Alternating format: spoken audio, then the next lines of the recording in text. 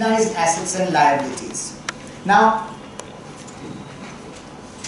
knowingly that many people have not done this or not, but in Indian GAAP we would have looked at it in this way, I'm sure, because the examples that we have set, we've set them in the form that they are what they look like in Indian GAAP and what they now look like in IND-AS.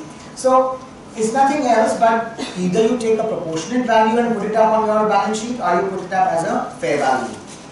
Now, this is unique to IND-AS and IFRS because US GAAP is different. They don't allow these options to exist. They only talk about fair value. So wherever you see options, just for your additional knowledge, that's only IND-AS or IFRS. US GAAP, very little options. Everything is fair value. And the other financial instruments, that meet the definition of AS 32, whatever you can do, that's nothing great about it. So that's just how you calculate the minority interest and put it up. Now, I put this slide in the center again just to draw the attention. We spoke about it, but this you have to keep on refreshing yourself that this is how goodwill is measured. It is the acquisition date, fair value of the aggregate of all of these. And remember these words, only key words have been brought in here. Therefore, this is the essence of the standard. You cannot remove the word acquisition here. The acquisition date, fair value is very important. And that's why determination of the acquisition date is so important. Now tell me, when there are agreements between a share purchase agreement and SPA, SHA, if you know these terminologies, how do you come to the closing date? Or how do you come to the date that this is the date when the acquisition happens? When? You said that in the morning. Somebody else. When? Just to repeat, this is what we spoke, but just again, when the control, right, comes in, when the assets are in, when everything seems to be that, okay, whatever we decided is now done. That's the acquisition date. So, there may be some open items. Therefore, practically what is done is, the agreement will say, this is the closing date, then you still have a month, within which you need to close off everything, and that will be the actual closing date for adjustments, like working capital adjustments. Why? Any idea? I'm taking practical thought processes. I'm not bothered about all the bits and pieces because you need to talk the language when you're sitting with these people, right? So working capital adjustments. Why?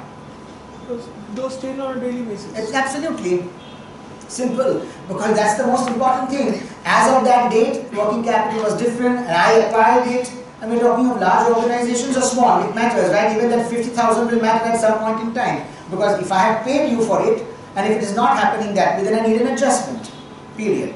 So, the acquisition date, fair value of the consideration, the amount of any non-controlling interest that is there within the organization, and in a business combination which is achieved in stages, which I said now put more of the complexity, the acquisition date, fair value of the acquirer's previously held equity interest in the acquiree.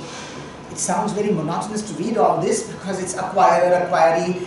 Wait till you come to reverse acquisition and see what happens. Anyway, here I'm telling you of a simple scenario, and this is an everyday matter. What stops me from acquiring another chartered accountancy firm as a merger in my case on a creeping acquisition? I may not have the faith and the confidence that this merger will work very well, so I do a creeping acquisition, 10%, 30%, 40%, and then balance whatever. But every time that I do this, when it comes to the actual acquisition, you need to make adjustments for the past. That's what this is. What happens? Now you get in control, means you're going to consolidate. And the moment you're going to consolidate and you're going to get control, you need to fair value your prior adjustments or whatever you held and book the profit or the loss through the profit and loss account. Remember the second slide, impact of IND-AS 103, volatility.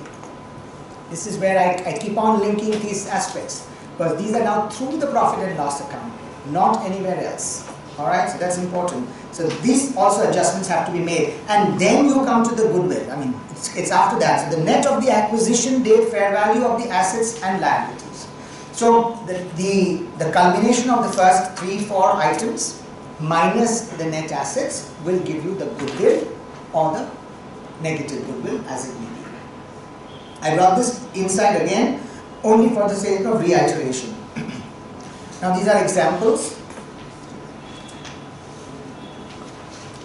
Does anybody agree to this slide?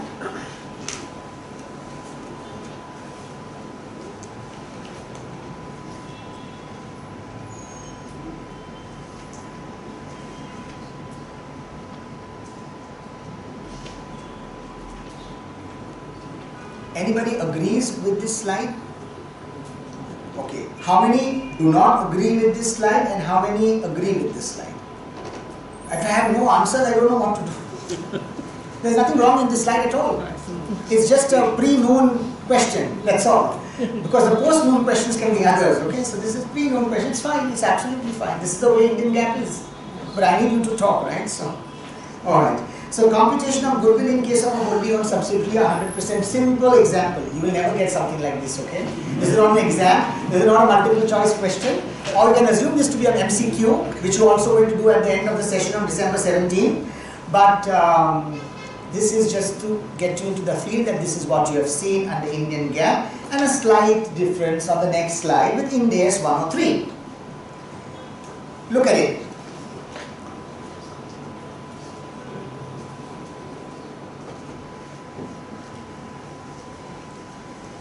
The purchase consideration is the same. The fair value of liabilities has been done, assuming the fair value of tangible assets is subtracted.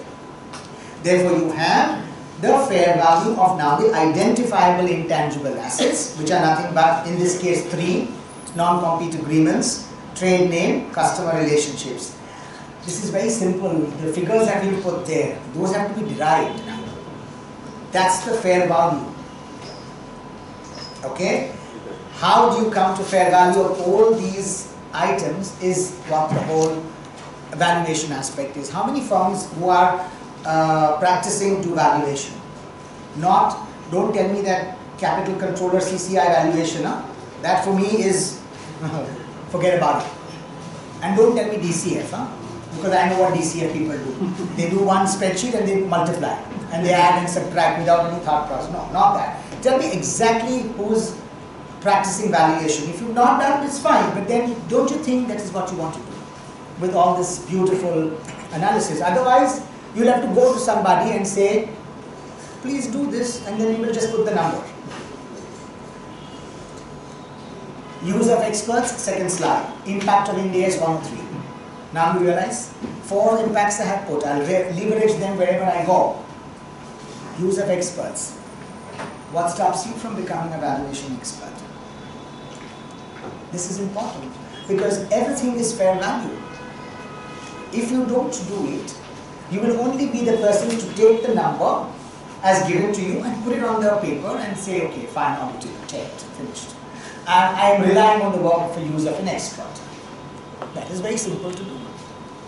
But you will never go to the essence of it, which you still might need to do in the case of an actuary, because that's a very different science. Well, you do that, right, for employee benefit calculations. Yeah, and even for your normal, I think, yeah, AS 15R.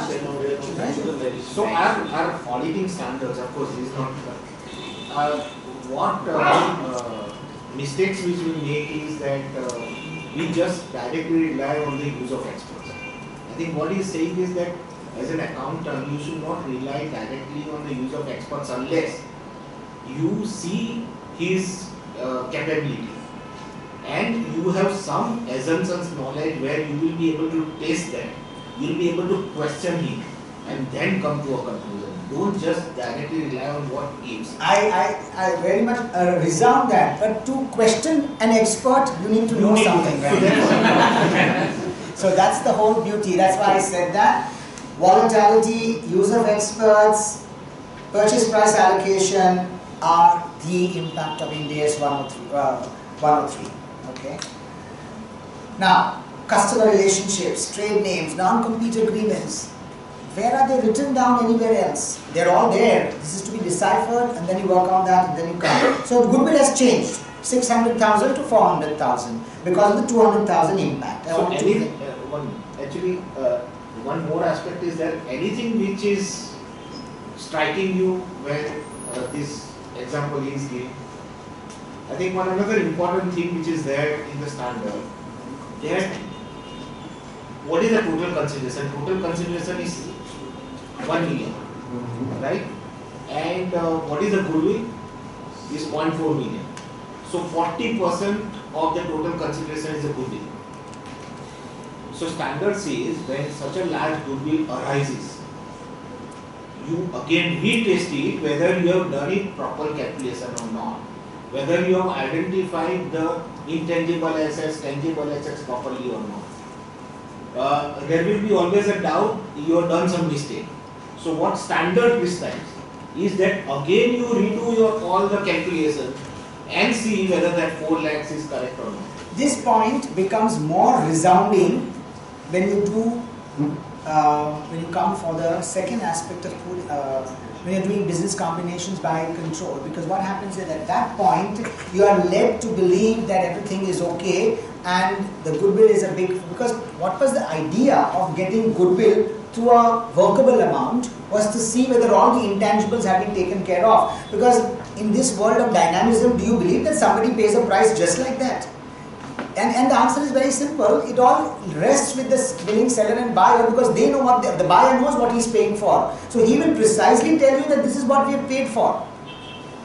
Because the negotiation table, you will not have you will not be given on a plate. If you are part and parcel of this exercise, you need to decipher this, because this is what did you pay for. You don't say I paid goodwill. What is goodwill?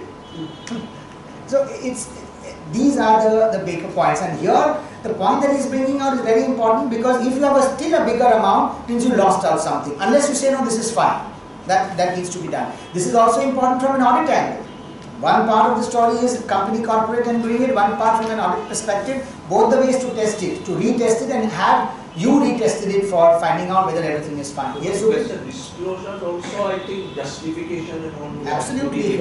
If I talk of disclosures, we go to the next slide. That earlier slide of yours, those 5 or 6 non-identifiable assets, maybe we should use that as a basis even as auditors to see whether it is on account of that, and even what get the management to also disclose it. In terms of what I said, when you see 40% or 60% lying in the goodwill, at what stage as auditors can we come into this? I'll tell you, Eckhart, I'll tell you what, it's a good point. Let me tell you, when purchase price allocations are done, and especially now with IND-AS 103 coming in, it is a necessity. It used to be earlier only done when IFRS was involved, suo moto, people were taking care of it. The thought process has really moved in quite a bit to understand the nature of the business. My first question to you, and as a response to you is a question, do you understand the business of your company that you audit? If you believe you do, then you really need to step in and get the answers for yourself. Because that's, as an auditor, you can only do probing the questions. Purchase price allocation cannot be done by the same firm that does the audit, because its independence impaired. Alright? So valuation aspects of this will be done by an independent agency, and then you do as an auditor. And as an auditor, I always ask the question, do I understand the nature of business of the client that I audit? That's where your answers will be. There's nothing written down where I can tell you that, okay, go and find this here. No. Every business is unique.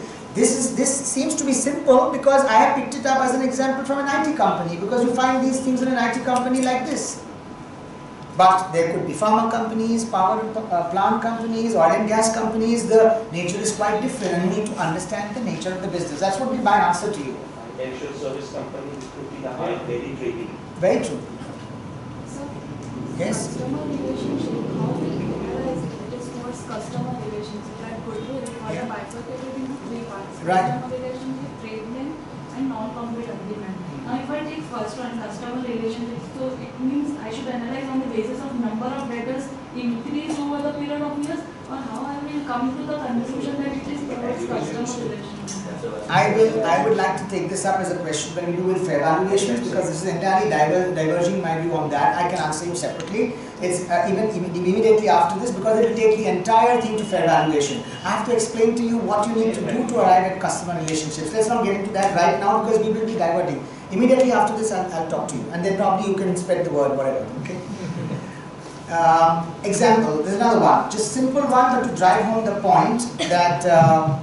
Computation of goodwill in a case of a subsidiary which is not wholly owned. So there's 80% parent and 20% non-controlling. So Indian GAAP, please read that. It's Indian GAAP. So the old one says blah blah blah, 1 million, 200, 600, 400, subtotal 600, 600 is the goodwill. But because you don't own 20%, you subtract the proportionate amount, and that's about it. So it's simple mathematics. What happens under IND-AS? What is the difference? From the 480, you come down to 350. But please remember, what have I done here? I have gone and reduced fair value of non-controlling interest, because there were two options, if you remember, to do the adjustments. One is fair value and the other is proportional value, right? So here I picked up fair value. So this is a number which comes again from a valuation methodology that you put it and you minus and you get the goodwill. But if you do the proportionate one, then it will look like this. Under Indian GAAP, but under IND-AS, if you look at it as proportionate, it will look like 80,000 out of the 400, because you have 400 in IND-AS, remember, as a goodwill, and therefore the proportionate share. So you are allowed to do either. That's a choice that is left to you. It can be decided, and there's no reason why one is to be picked up with the other. I would go with the fair value, because everything is being fair value. There is no need of doing this again and keeping it as a separate scenario. Okay. So if you look at it, goodwill amounts are different. Although overall net worth will not be different, because on the other side you will be creating a change in the minority interest. You need to ponder whether you need a higher goodwill or not from the standpoint of looking at the impact. Bargain purchase. There's nothing but negative goodwill, very rare, but you can encounter. That's where I wanted to drive home Jayesh Bhai's point. This point is where you need to again revisit the point of goodwill, because this is a very, here the standard states it very clearly that when you come to the goodwill figure, please revisit it to see whether there has been a proper allocation towards identifiable assets and the identifiable intangible assets also, so that your goodwill figure is more or less what it should be, or not be at all, and there will be a bargain purchase remaining. So you need to test this at that point in time. There's nothing but that. So one important thing here, Sure. That's a difference between IFRS and IND-AS. Then the third one, I think, if you would like to just. If no evidence exists, yeah. So basically, what happens when there is a bargain purchase, and when you work out that what is the differential, the differential gain. Under IFRS, you will be taking it to P&L immediately. Okay. However, there is a carve out under IND-AS. It has to be taken to capital reserve and not in the P&L. And why is it coming like that? Anybody can answer this? It again coming from your Indian GAAP, because in Indian GAAP, that's what you were doing. So we are happy doing what we are doing. So we are happy doing it now also. But it's actually a carve out, and I don't know whether you're happy with this, because. I think carve-out is, so I had a discussion with the institute, and the carve-out is meant because they are not sure that it will be misused. Yeah, I know, that's the reason why. So basically what happens is it goes and sits into your capital reserve. That's where it goes and sits into it. Normally, because if you allow to take it into P&L, then they are saying that it will not be fairly valued other assets, and then you will take this to a P&L and what happens, I mean, for all of you, is that there are so many acquisitions happening that you really need to keep touch with all of these matters, and especially this. Therefore, every time you take it into the imagine the company that I spoke to you in the morning when I said we were meeting that company, they said one acquisition per month. And it's a fact. At every time a capital reserve can be a burgeoning figure. I mean, I would more appreciate to have the dynamism of the profit and loss account rather than, create something and But anyway, that's the way it is right now. So for IND-AS, you got to depict it that way. This is repetition of what we just spoke, so I will not spend time on this. Measurement period adjustments are not included in the profit or loss, obviously, and the measurement period will not exceed 1 year from the acquisition date. Somebody asked me a question, I think Deepak asked me this question, is what happens if the acquisition, if the measurement period falls between 2 periods? And I thought so that it has to be a chartered accountant's question, because these questions never come from the corporate sector. They least bother of what happens. But from a disclosure perspective, his life becomes miserable, okay? His life becomes miserable because he has to audit that disclosure, not prepare that disclosure, which everybody understands but does not follow, okay? I thought there would be a laughter, but anyway. Keeping that aside, the acquirer needs to know that the measurement period, therefore it's very important is the measurement period and changes, because anything that happens post the 12 months or the 1 year, it all goes into the profit and loss account thereafter. It will not be adjusted onto your the absolute figure.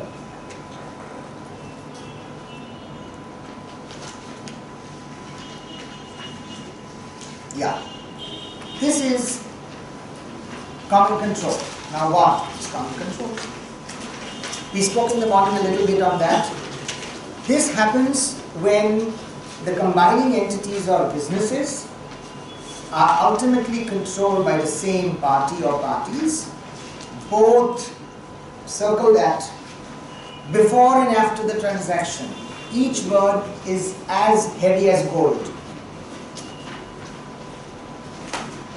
In today's time, gold is valuable. Combining entities or businesses, ultimately controlled by the same party or parties before and after the transaction, and, circle that, control is not transitory. Only then will you talk of business combination in the common control scenario. This is not existing in IFRS.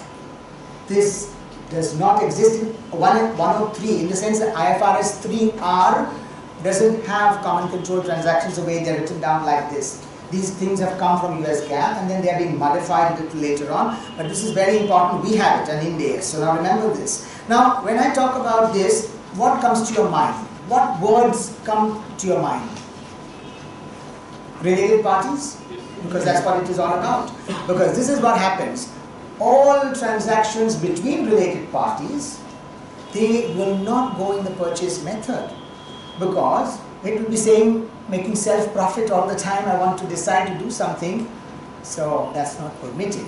But again, we need to decipher all these things very well and very clear, that all these, you can say, parameters, they have to be compliant. IFRS is, again to repeat, I said this last time, IFRS is principle based. US GAAP is rule based. IND-AS is a carve out of IFRS, so IND-AS is principle based. So it means as many people here, as many principles created, as many judgments possible, but you can't have absolute vague answers, because finally it is, you are there. So therefore I don't talk about any answers to any questions when you deal with, is it common control or not? Is it purchase method or not? Is it reverse acquisition or not? Can I look at it like this? Can I look at it like that? The answer is yes to both, and nothing wrong in it, provided you have an absolute strong strategy of how to present and or your assumption criteria and your deciphering criteria as to why you say something like that. That's my principle. And I wanted to make this very clear is because everything from now till the end that we have, or everything that you overall, is all going to be judgmental. Because all these things are very simply written, ultimately controlled. You have to find out whether that control is what it is. You have to find out whether it is before and after. Whether it is before, and if it is not after, then what happens? Do you still do common control? With a small caveat. So, therefore I will add more stress on this, because this is an exception to the entire IND-AS 103. Normally everything will be purchase method, and he said in the morning also that you will use more of purchase method than pooling of interest, because here you use pooling of interest method. You just add on, right?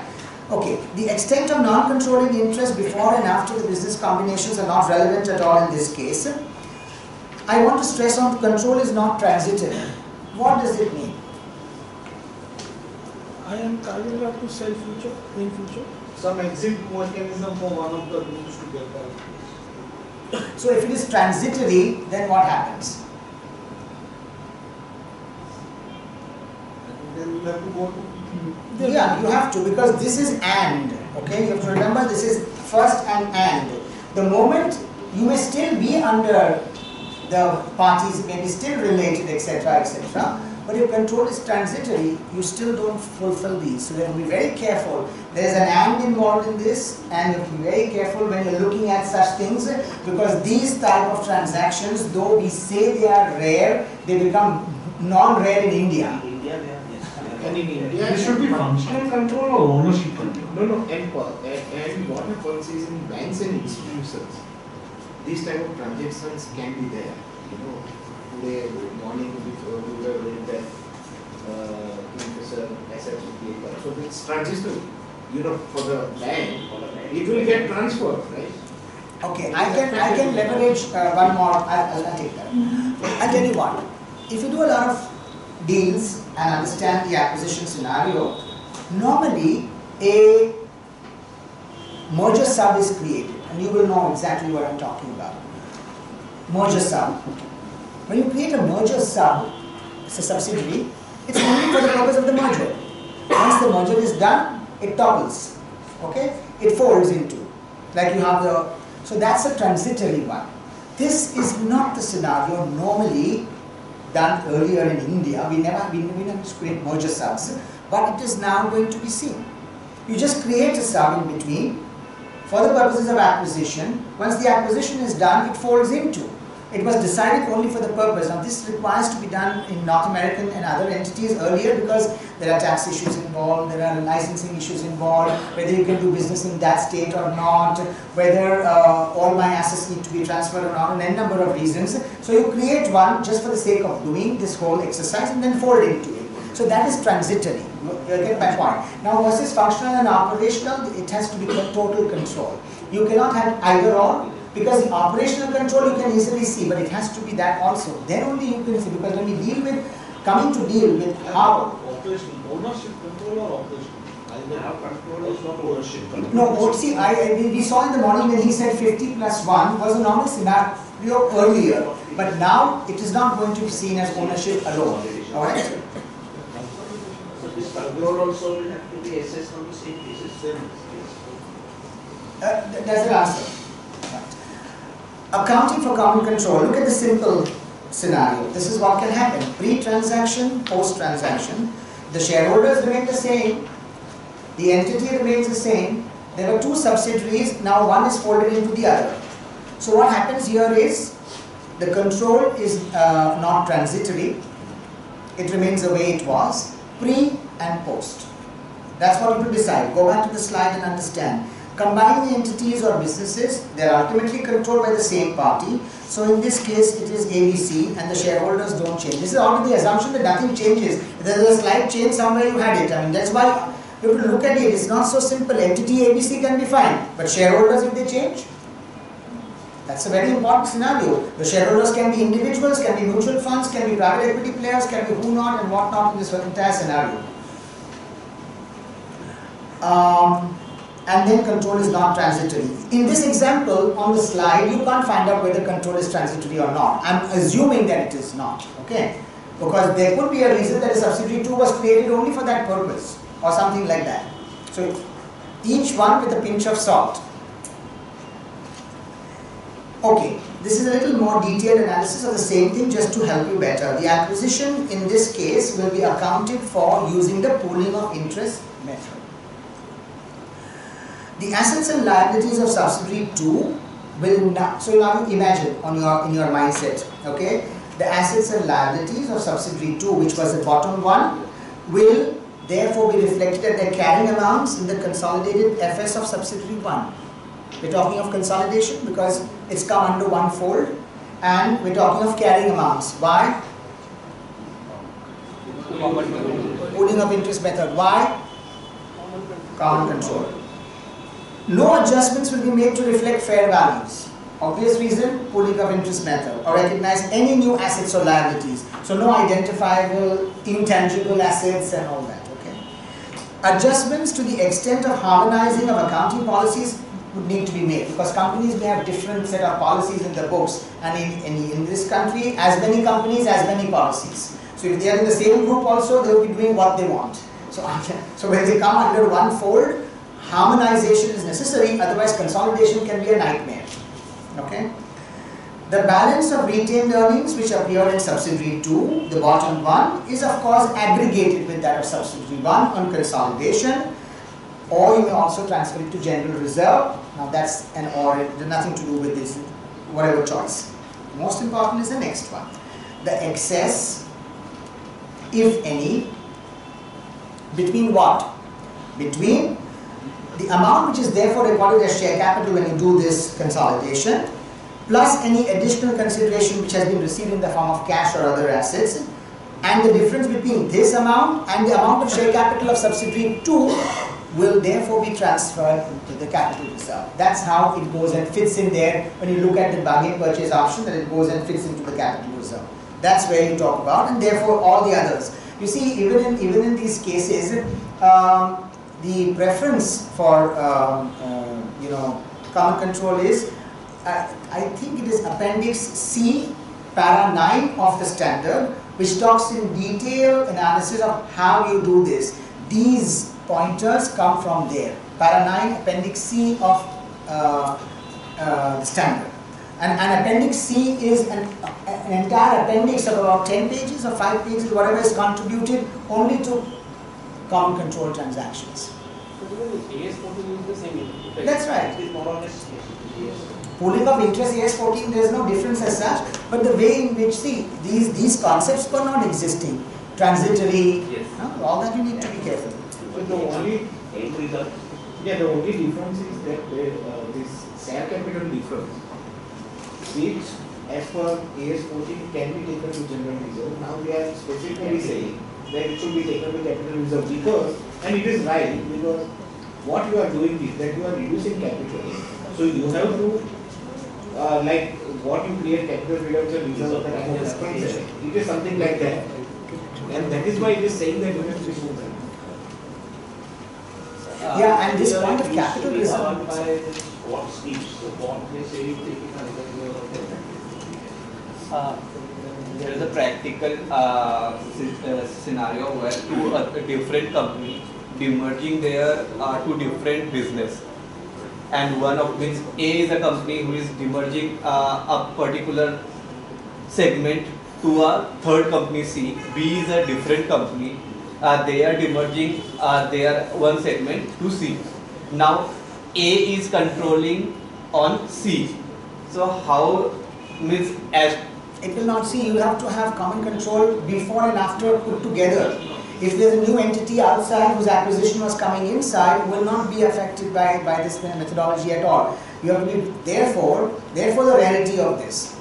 You see, there are many ingenuine transactions happening, and Jayesh Bhai will agree to that, as to how to structure it, whether without common control or with common control, because the matters are all different. The moment you say common control, goodwill nahi aayega, intangible assets nahi aayega, and now you are craving to have all of that, right? So the idea is not to get into common control, but to find a way out. But if you cannot, then you need to follow this. now the problem is the A का जो demerger हो रहा है, that is again a common control, because I am demerging into a company where I am controlling. Okay, but for the B जो demerge हो रहा है, it is not a common control. So for us CFS, will I take the demerger of segment of It all depends what is B and C, are they subsidiaries? B is a separate company. Entity by itself, and that is being acquired by C.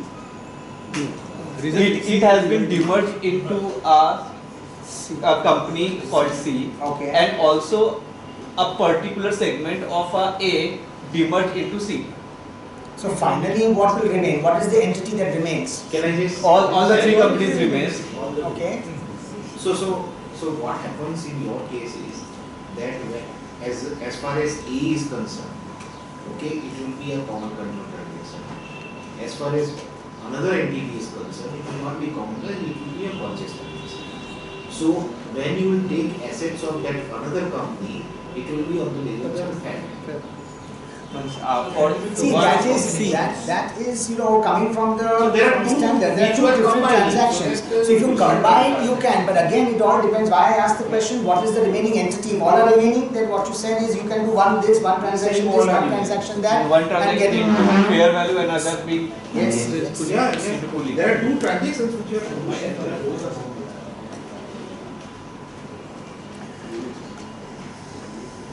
Look at this example. We just continue this with numbers to fit into the place. So you have the purchase consideration, which is 800,000, which you need to know is the value that we'll have to see when you decipher it with the share capital. Because you need to talk about subsidiary 2 assets, because they'll all sit into subsidiary 1 with consolidation.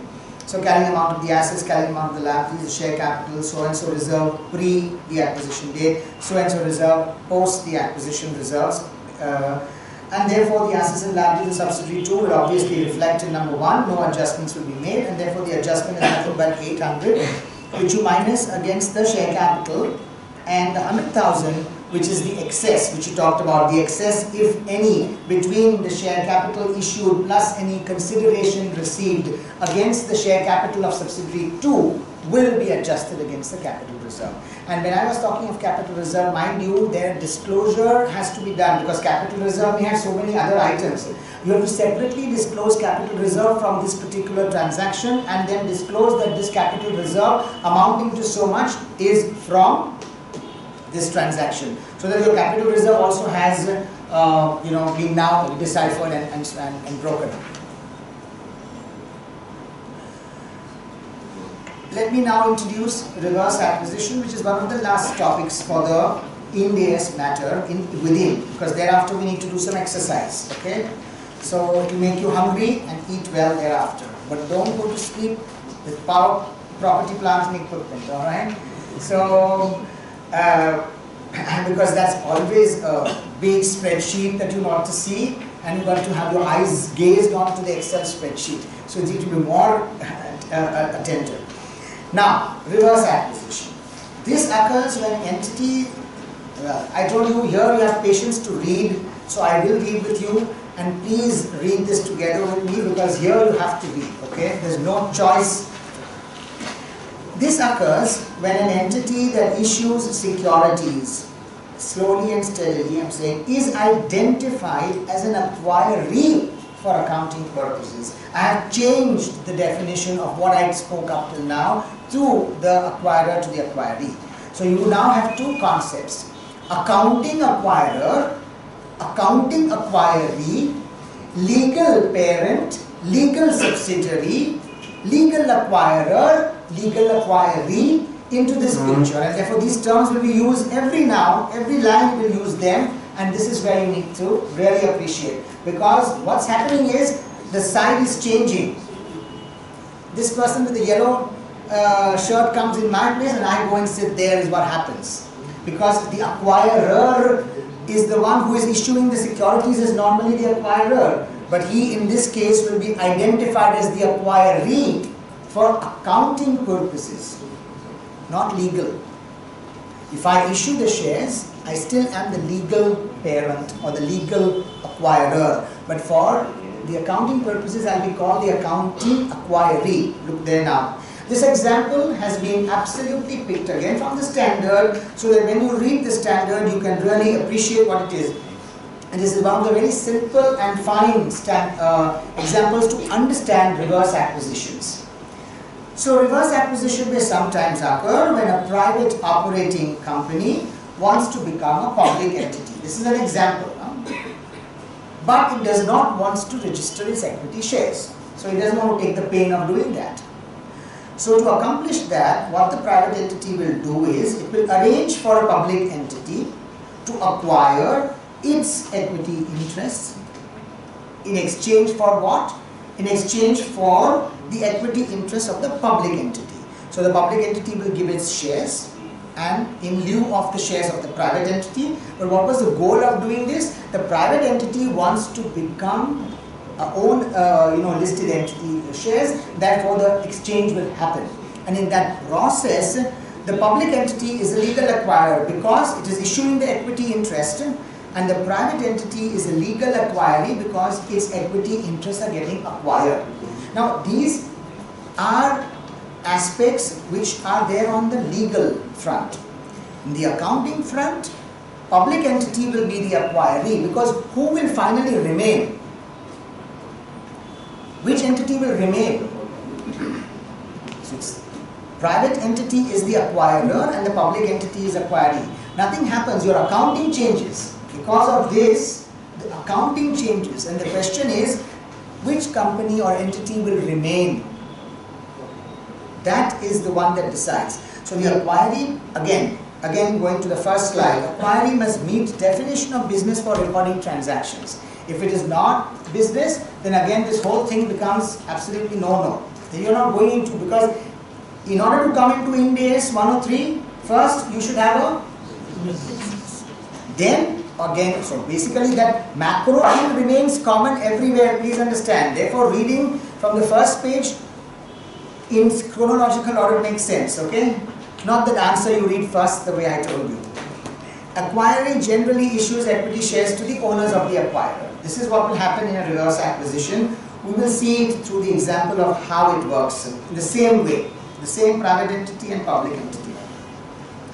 Now, to accomplish that, we just repeated that. So what is the analysis? The public entity is the legal acquirer because it has issued its own shares in simple language, and the private one is a legal acquirer because its equity was acquired for a consideration. However, this is very important and this is the crux of the matter, because control of the public entity now falls into the hand of the former shareholders of the private entity, because that was the main purpose of doing it, right? It wanted to acquire the shares of the public entity in lieu of its own shares so that control could transfer. And therefore the listed entity is now just the acquiree for accounting purposes, called the accounting acquiree, and then the private entity becomes the accounting acquirer. This process is reverse acquisition. And in this reverse acquisition, how the accounting will be done is a little different from other factors. You need to build into, the whole, your whole macro ideas of goodwill, of purchase method, of all that will remain the same. But how will you embed it? How will you do the add across and add-ons and subtractions? Which of the public entity or the private entity will follow its carrying value? Which will pick up the IND-AS 103 value? Is what is to be seen. So the accounting for reverse acquisition. This is what is interesting for you, because if you come to a situation where a reverse acquisition is to be done, this is what you need to do, right? First, the assets and liabilities of the legal subsidiary, which is the accounting acquirer. Now, who remembers who was the accounting acquirer in this example? Please decide. Let me go back and show you. Who is the acquirer? So, very careful. The accounting acquirer, you will recognize and measure the pre-combination carrying amounts because its values are going up and getting consolidated. The assets and liabilities of the legal parent, who is now the accounting acquiring the public entity, if you remember, that will be recognized in accordance with IND-AS. Why? Because it's a legal acquirer, it's giving the shares, it's issuing the equity interest, it is acquiring. Therefore, acquisition, from that perspective, IND-AS 103 applies, all the rules apply there when you're doing the assets and liabilities. The retained earnings and other equity balances of the legal subsidiary, which is nothing but the accounting acquirer, which is a private company in your case, before the combination, whatever existed. And then the amount which will be recognized in the exchange of shares between the two. So what happens? What this paragraph means is, in removing all the jargons and all of that put together, is what is it that the public entity will exchange the shares for with its legal parent, that ratio will be used to calculate the fair value of the transfer of the acquiree interest in the public entity. So it's A, you take A and B, and if A is the public entity and B is the private entity, then A's ratio that has been determined as a swap ratio will determine the methodology of exchange of shares for this B into A to get the value. That is what you normally do. Otherwise, in this case, there is no other work happening. You are actually exchanging interest, you are exchanging shares. That's what is happening. But you have to value them, right? So how do you value them? That's way. Now if I read the jargon, it sounds like this. What I explained to you was simple if I meant to be simple. However, the equity structure reflects the equity structure of the legal parent. What happens in a consolidation? When you remove all your entries, what is the share capital that remains? Of the parent, right? Okay. So, including the equity interest of the legal parent issued to affect the combination. Accordingly, the equity structure of the legal subsidiary is restated using the exchange ratio which I talked about, and that is established in the acquisition agreement to reflect the numbers of shares that will be issued in the reverse acquisition. So in this case, the share purchase agreement will have to lock the exchange ratio, which again will have to be worked out and wondered because it's a part of the negotiation deal. With this, I end my session with just one planning consideration for all of you in a general scenario is that if you really need to do accounting for business combination, these are the steps. Nothing is found in your pages. Why are you turning them? It's not there. It will be given now because so that's the way it should be. Okay. Gather company and transaction data, and don't assume that gathering company and transaction data is your assistant's job. Please. You need to create the checklist if you need to do with experience, because if you ask for and you get what, okay? So it's garbage in, garbage out. If you didn't ask for information, you're not going to get any. So you should know what you need to ask. So that's what it is. These are just simple things, but I'm telling you what to need. You need to find out. Again, that goes to what I told you, nature of business.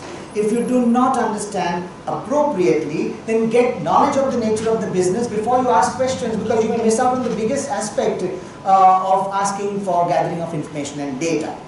Analyze the information obtained and of course assess the need to involve outside experts if you cannot take care of whatever.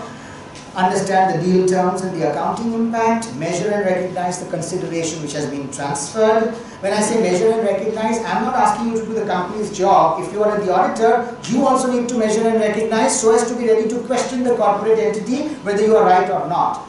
If you just take that valuation done, if you just take what Jayesh Bhai said, take somebody's work and put it into your audit file and say my audit is done, I had nothing to say. Recognize identifiable assets acquired, liabilities assumed, and the non-controlling interest. Right from slide 1 to slide n, we said the same thing. Measure contingent consideration, if any. Measure the identifiable assets because they need to come on, and then recognize and measure the goodwill. When I say, when I use these words, measure, recognize, then again measure, all these are both angles. I always think that it is equal duty of an auditor, and that's what we follow, and I'm sure you will tell me. We have the financial statements of the company ready on our files when we are talking to the CFO. After having taken the data from them, to question them whether they have done it correctly or not. We don't wait for somebody else to come back and say whether or to prove what it is. We cross question. We say we believe that your data should be this. Now answer. Not the other way around. You have to be ready with your own sets of questions, and that's why I said you need to have this ready. Otherwise, it will be a simple thing. The company will come and give you a valuation expert A, B, C. Then you are just going to collate and put it and walk away. Then you also have to have the wherewithal to answer anybody when they question you as to what sort of work has been done. Because if you just collated material from people and kept it on your record, what was the work done? That's important. Now, nothing more after this, but you got some pages with you. Now you have to refer to the pages, which were shared during the break. Just a minute. And this is, read the question with the diagram on it. It's question 1 for the day, and I need you, it's very light reading material. Spend about 5 to 7 minutes reading it, and another 5 to 7 minutes analyzing it, and then coming up with an answer. I will not give the answer. There is no answer for this. I will not give the answer. So I will take answers from you, and that's why I've stopped well in time, because that's what I believe a workshop should be, a conference should be. You need to do it, because I know after you go back from here, nobody is going to do whatever. Okay, we'll answer it. Let's just spend time on this, because we have to crunch. I have to also take care of the time that has been offered to me, so that way.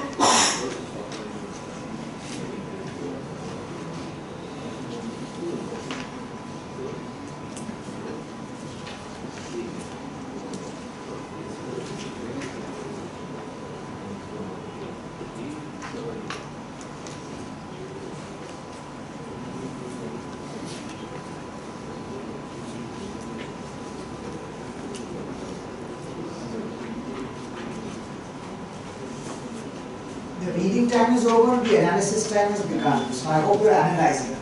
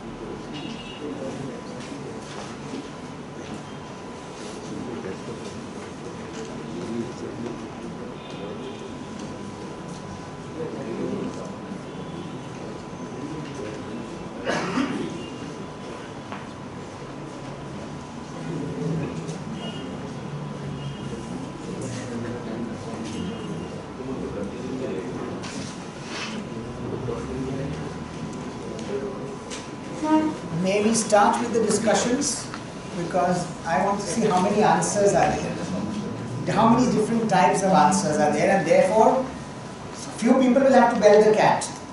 Either you suo moto bell the cat, or you let me pinpoint.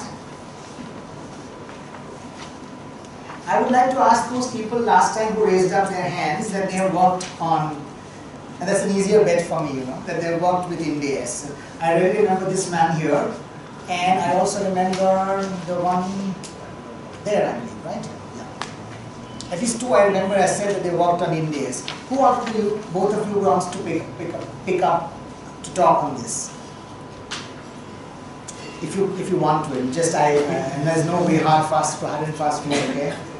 I just thought that's the way I would think about it. You can start with the date. Lovely. Question is how does one account for this transaction? Okay. So first we'll go. We will go from start point that first I will see whether it is a business combination or not. Wonderful. So my first test is to analyze whether it is business combination and IND-AS 103 applies or not.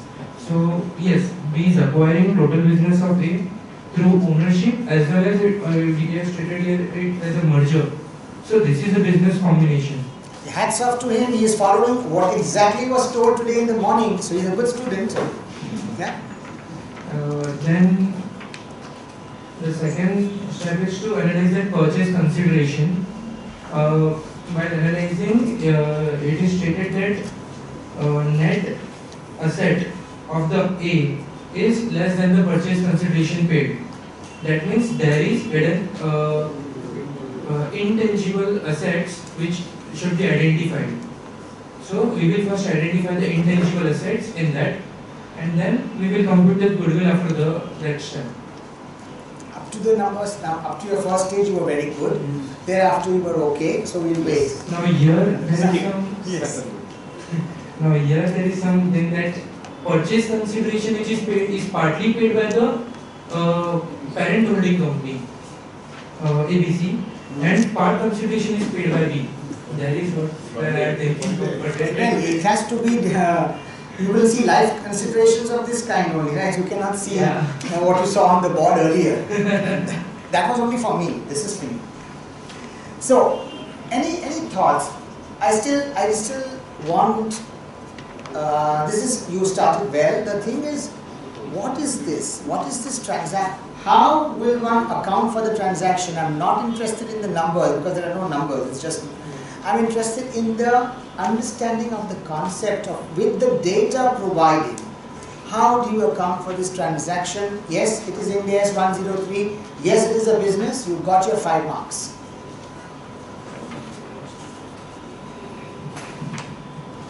Who is ABC? Who is B?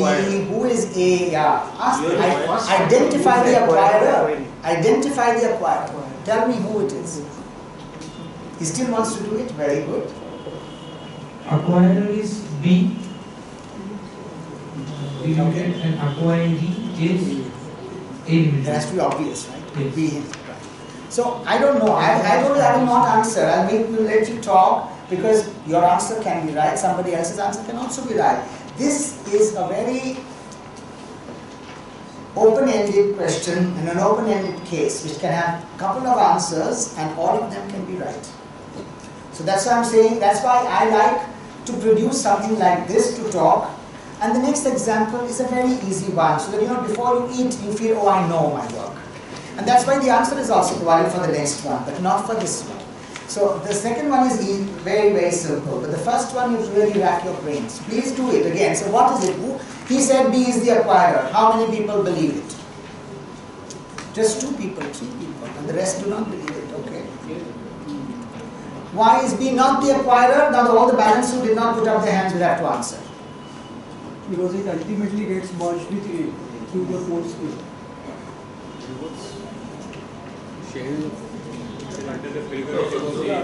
Is the test that because ABC ultimately is the holding company, it still funds itself by equity, giving it to B, then my acquirer changes? So what am I trying to say? What am I trying to say in this example? Dyson. So what are you coming to? It's a transaction between the related parties. Okay, So that's but one there is- good way of thinking it. Yes, I'm not saying it's right or wrong. No. But it's not getting triggered by the common control accounting. Why? Just because the transfer of control is the transitory one. And the common control has to be before and after the same. Good. All these are good answers. But coming from different people, so you have to have all the answers together. Huh? So please understand. No, it's one against all of us. No, so he has given stats. I think you should go step by step. Yes. Otherwise, The if first you step, directly go to the fourth step, you may. See, acquisition of all the shares of A by B. Let's see how to read this. Anyway, acquisition of all shares of A by B. Okay. Purchase consideration is greater than the fair value of the net assets accounted in the books of A. That's fine. So you know that you will be arriving at a goodwill, right? Merger of B with A through a court-approved scheme. Jayeshbhai, I picked this up only because we spoke last time. So the court-approved scheme is a jiggle box here. But anyway, we will not get into those things because that's too much of a legal asset. You concentrate on the merger of B with A. So through a court-approved scheme. So what happens? Which is the entity that will remain? A remains. And B was formed only as a wholly owned subsidiary of ABC for the purpose of this incorporate, whatever, you know. So, to a certain extent, when you say that control is transitory, see, all the facts are not there, right? But we have to think about all these factors. That's why this is a question which just puts you to think. The answer can be either this or that. Now this control is transitory or not is a big question. It may be an answer yes, it may be an answer no. First of all, do you believe that ABC Limited with B being its subsidiary and A being the third one involved, this is the common control transaction? How many say it's a common control transaction? Partly. There are two parts to transactions that I will believe. The first is we acquiring shares of it, that's one part of it. Their accounting will be different. After that, common control is created and that will be the second part. No, I will not agree and do that. Please understand, all of these have to be taken at one. It's substance over form. You can't break it up like this because this is all acquisition together. At this stage, you cannot break. You see, But the first stage, even if we do that way, the first stage will take care of what we have planned, or what we are ultimately getting to. Let's say for the argument, what you're trying to come to is there common control? Do you think there is common control? In the second part. See, I would break up this into two. First is when B acquires shares of A, that time accounting will be decided on PPA. And second part, then with common control will come in, and that would anyway ultimately take care of what we are trying to achieve. Anybody's thought of the funding, how it is going to be done? It's going to come from the ultimate parent company and then also by this. See here, what I was trying, we don't have too much time. Let me try what I was trying to drive home the message. Let's see, there's no fixed answer. There is another concept that you could have thought of here was reverse acquisitions.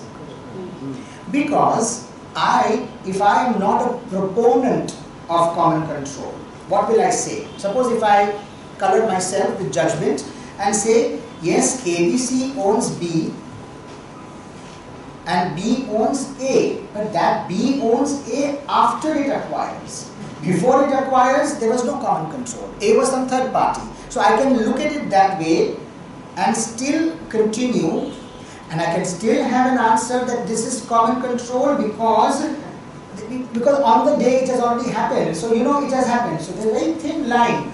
Both the answers can be okay. You can either go thinking about reverse acquisition methodology or common control. So it's a question. I mean, this is an example. I'm just trying to inculcate the traction between all of you, that this is the way to think about each one of these factors.